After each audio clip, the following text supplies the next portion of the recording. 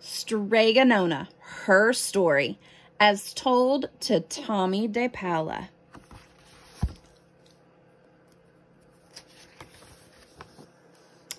It all began one night a long time ago in a little village in the hills of Calabria, in the country now known as Italy.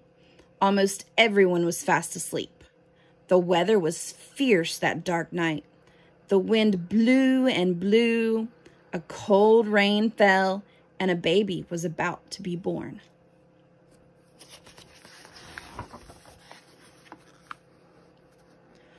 "Oh, my poor wife," Giuseppe, the young husband, said to Zia Rosa, who was there to help.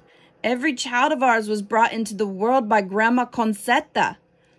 But with this terrible weather, how will she be able to come down from her little house on the hill?" Hours passed. The wind blew harder. More rain fell. Still the baby didn't come. "Where is that baby?" Giuseppe asked. Zia Rosa lit a candle. "Perhaps it is waiting," she answered. "For what?" Giuseppe asked.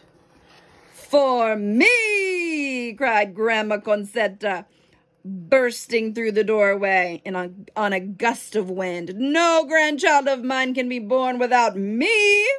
Taking off her cloak and rolling up her sleeves, she headed for the bedroom. "Follow me, Rosa. Now the baby will come." And sure enough, a baby girl was born in no time at all. "Ah," said Grandma Concetta, looking down at the new bambina.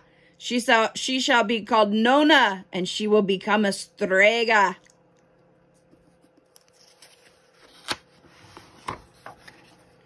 As soon as little Nona could walk, Grandma Concetta took her along when she gathered herbs and weeds for her lotions and potions. Grandma Concetta was a Strega, and all the villagers came to her for cures and advice on many things. "Ah, Nonalina, here is Rosmarino. Rosemary, very good for growing hair, especially on bald heads. Also excellent as furniture polish. And here is Aglio Selvatico, wild garlic. The only thing for an upset stomach. Come along, let's see what else we can find." By the end of their walk, Grandma Concetta's basket would be filled to overflowing. When little Nona was old enough to go to school, she was sent to study with the sisters of the convent. There she met little Amelia, and they became best friends right away. Nona helped Amelia with her lessons, especially spelling and writing. And Amelia, in turn, loaned Nona her pretty hair ribbons, even though Nona didn't ask for them. One day, Amelia looked at Nona and said, "We should do something different with your hair." So Amelia curled it. "Perhaps the braids are better," Amelia said. Best of all, Nona and Amelia liked to visit Grandma Concetta. While Nona held the big book of spells and Amelia turned the pages, Grandma Concetta always said, "I knew the first time I looked at you, Nona, that one day you would become a Strega. But I had no idea I would have 2 little girls to pass my magic down to. I am filled with contentment." Nona and Amelia watched Grandma Concetta mix her lotions and potions. They listened as she talked to the villagers about their troubles, headaches, warts, baldness, and other worries, and gave them her remedies along with good advice. And after all the villagers had gone back down the hill at the end of the day, Grandma Concetta gave the girls wonderful plates of steaming hot pasta. It appeared from her pasta pot as if by magic, and it tasted so special that Nona and Amelia always asked Grandma Concetta what her secret ingredient was. But Grandma Concetta would only smile and say nothing.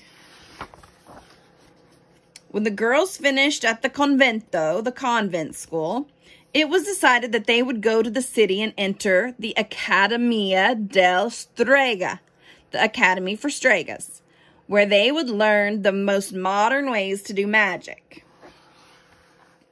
Amelia loved the city, the bustle, the noise, and most of all the shopping. And she loved learning to use the Academy's machines and the new scientific ways to do spells. "Nona," she said, "this is all so much better than the old ways Grandma Concetta uses." But Nona missed the old spells. She didn't like the city streets, and she longed for walks in the country with Grandma Concetta, whom she missed most of all. So Nona went home and climbed the hill to Grandma Concetta's house. "Well, cara mia," Grandma Concetta said after hearing Nona's story, "the Accademia is not for everyone. I have a feeling you need to be right here with me." So Nona began learning to be a Strega from the best Strega of them all, Grandma Concetta. She learned how to mix lotions and potions. She turned the pages of the big book for Grandma Concetta, and she watched the way Grandma Concetta treated each villager who walked up the hill to ask for help. Every day, Nona cleaned and polished Grandma Concetta's pasta pot. She knew it was magic, but Grandma Concetta never showed her how to use it, and whenever Nona asked about it, Grandma Concetta always answered, "There will be time enough, Nona. Now here's how you make the lotion to remove warts." "Nona, Grandma Concetta, it's Amelia, home for a visit." Oh, it was so good to see Amelia again. They all kissed and talked. Amelia talked the most, telling Nona and Grandma Concetta all about the machines at the Academy and the fancy scientific methods she now knew how to use. "Did you learn any of the old spells?" Grandma Concetta asked. "Oh, yes, indeed," Amelia answered. "Watch the goat." She opened her notebook and chanted some strange words. "Capra," goat; "tetto," roof; and presto! With a bang and a cloud of smoke, Grandma's goat was on the roof. "Ecco fatto! That's it!" she exclaimed proudly. "It's a spell for moving things up. We use it to put things back on shelves. Isn't that wonderful?" "Very good, Amelia. Now will you get my goat down?" Grandma Concetta asked. Amelia looked through her notebook, and she looked and looked.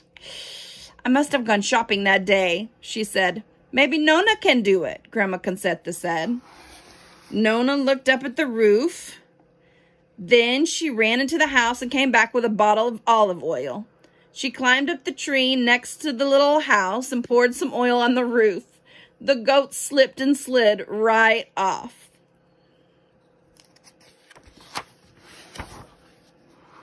"Oh, Nona, how marvelously clever you are," Amelia said. "But look what I have from the Academy." She opened her borsa, her purse, and pulled out a big piece of parchment. "This is my diploma that says I am a genuine Strega.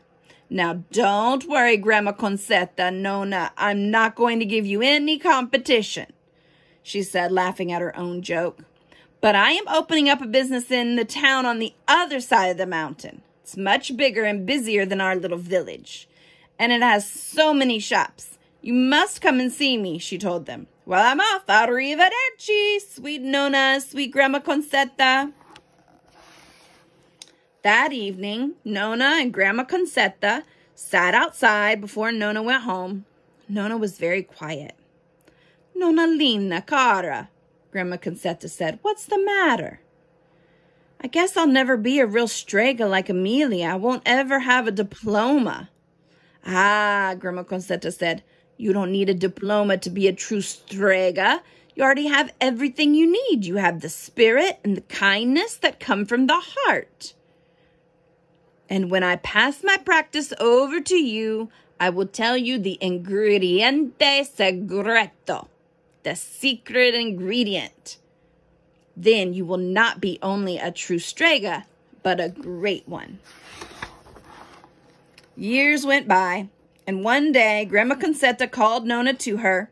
"It's time, Nona. I am ready to retire. I'm going to spend the rest of my days at the seashore, and you must take my place. You shall have my little house, my book of spells, my herbs, and my remedies. And in the cupboard I have left you my pasta pot with something inside it." And with that, Grandma Concetta said, "From this day forth, you shall be known as Strega Nona." Then she put on her cloak, picked up her bag, and started down the hill. Nona stood in front of the little house that was now hers. She waved and waved until Grandma Concetta was out of sight. Nona wiped away a tear and walked up inside. She went straight to the cupboard and looked in the pasta pot. There she found a letter. "Cara Strega Nona, my magic pasta pot is now yours. Whenever you are hungry, sing the little song written here, and the pot will bubble and boil and fill with fresh hot pasta. When you have enough, sing the second song, but then you must blow 3 kisses and the pot will stop. For that is the ingrediente secreto, love. It is the same with all your magic. Always love, your Grandma Concetta." Song number 1. "Bubble, bubble, pasta pot. Boil me some pasta, nice and hot. I'm hungry and it's time to sup. Boil enough pasta to fill me up." And number 2.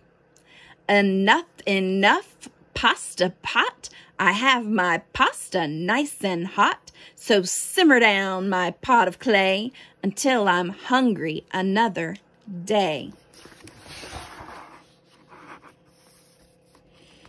More years passed, and Strega Nona was loved by everyone. She helped all the people who came to her with their troubles, even the priest and the sisters of the convent. She did have a magic touch, and always Strega Nona never forgot the ingrediente secreto. Life was happy in the little house on the hill. Strega Nona kept the goat, a peacock, and a dove for company. But Strega Nona was getting old, and she needed someone to help keep her little house and garden and her dear animals. So she went down to the village square and put up a sign. The next day, there was a knock on her door. Do we know who that is? One of my favorites. The rest is history. And that is Strega Nona, her story.